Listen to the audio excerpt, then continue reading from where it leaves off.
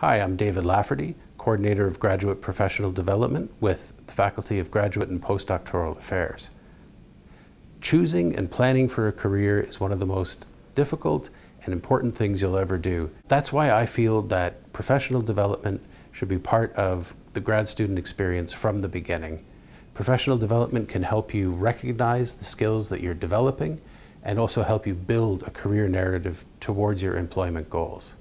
One of the professional development resources that we offer is our Grad Navigate program of workshops that are provided by offices and services across campus. All graduate students are welcome to attend these workshops, but if you're working as a teaching assistant during the term in which the workshop takes place, it can count towards your paid pedagogical training hours. Outside of Grad Navigate, we also provide access to online workshops and resources.